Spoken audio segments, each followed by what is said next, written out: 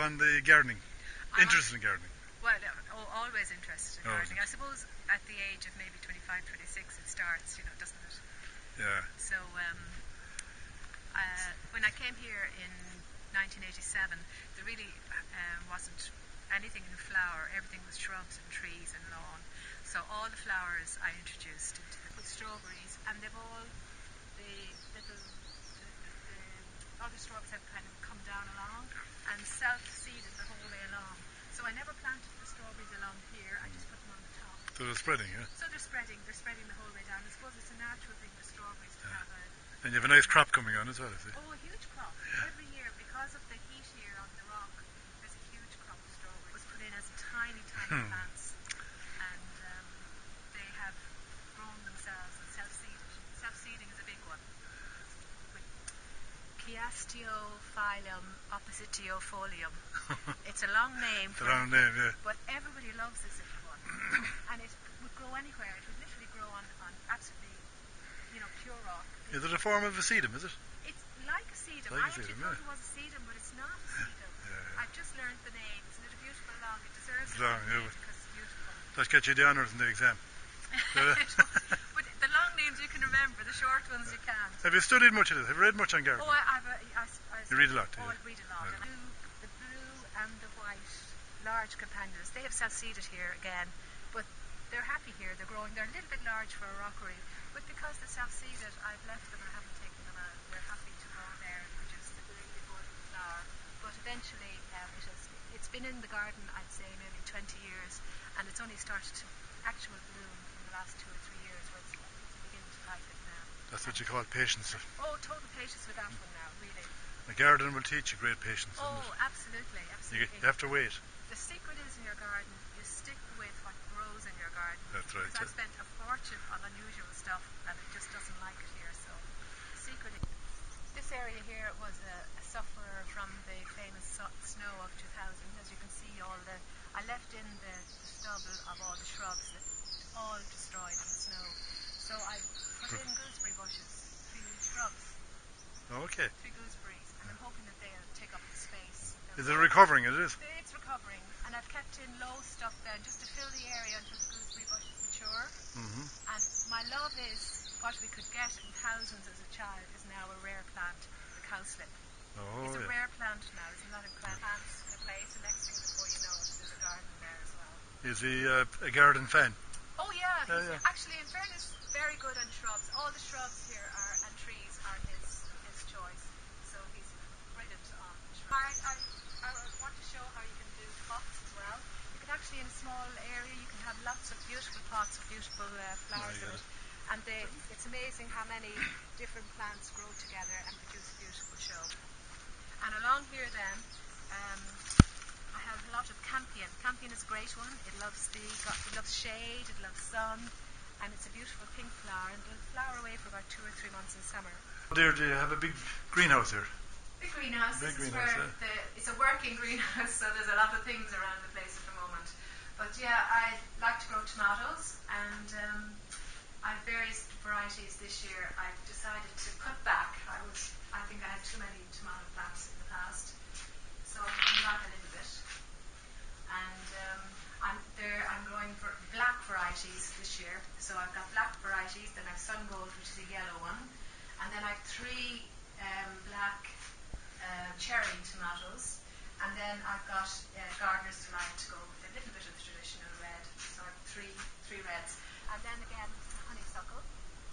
And over here with peas, I'm a disaster on growing peas, but I'm trying. Having a go, yeah.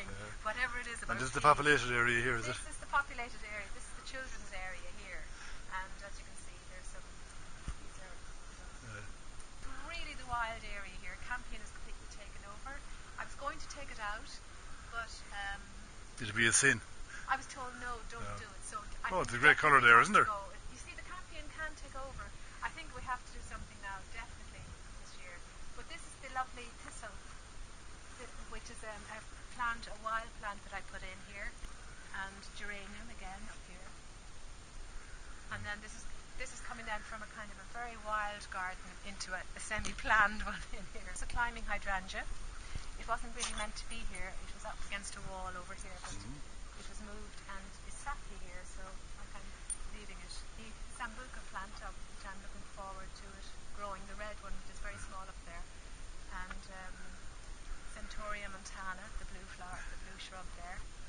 Foxglove. Foxglove. Yeah. Monbretia. Oh, lots of Monbretia. Well, Monbretia was once upon a time, I really enjoyed having them in the garden, but they've taken over. So you just have to maintain them and keep them Yeah, pushed but they on. give a great splash, don't they? Yeah, yeah. Primula. And here is the chocolate cosmos, which has got chocolate coloured flowers. They're beautiful flowers, aren't they? In full flower. It's great to have Full. them in bloom at the moment. This is a beautiful pink fuchsia.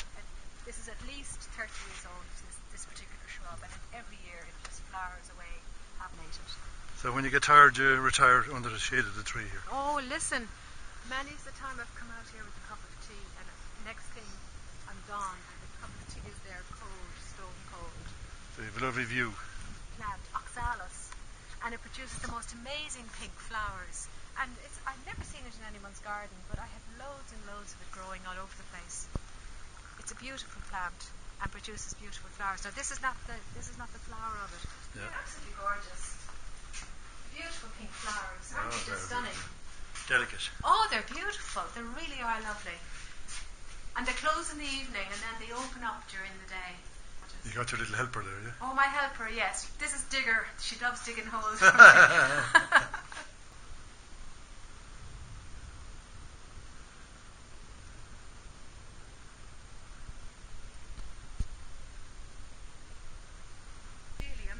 I love the allium as well, and it's just starting to. Oh, they're beautiful, aren't they? They're beautiful, They're beautiful plants. They really They're beautiful, are. yeah. But you have to start planning for September, and for me, the red hot poker in September is a great colour.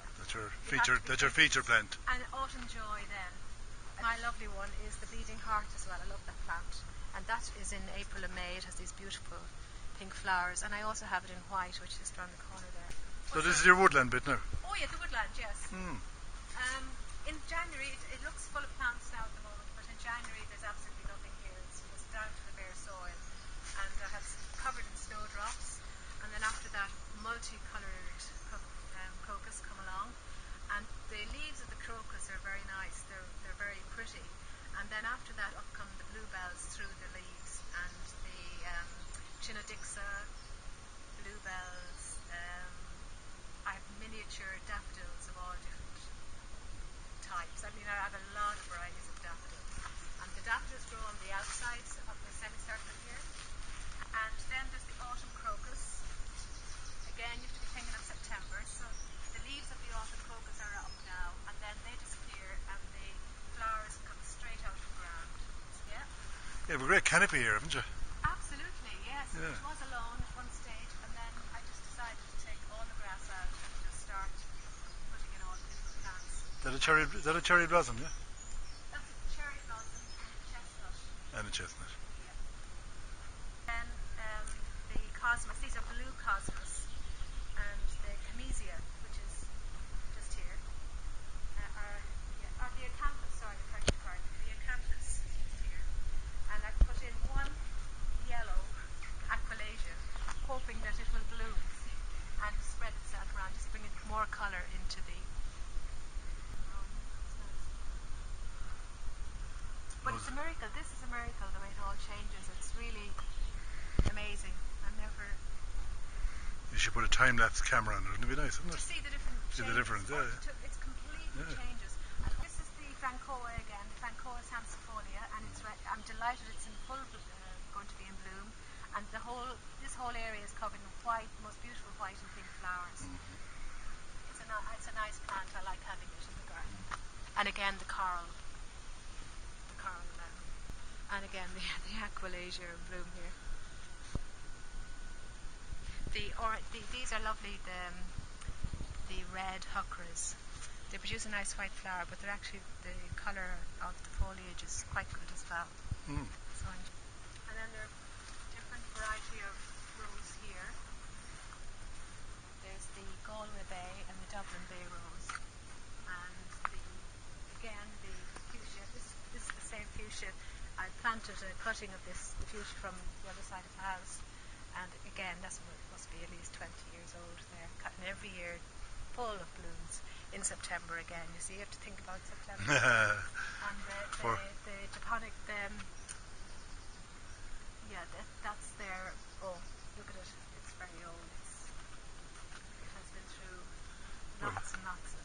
What's the lifespan of it, or is there a lifespan? Well, it looks a bit shaken at this year.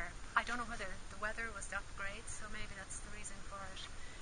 This is the lovely white rose. Then in here is the Galway Bay rose, and They have to come yet.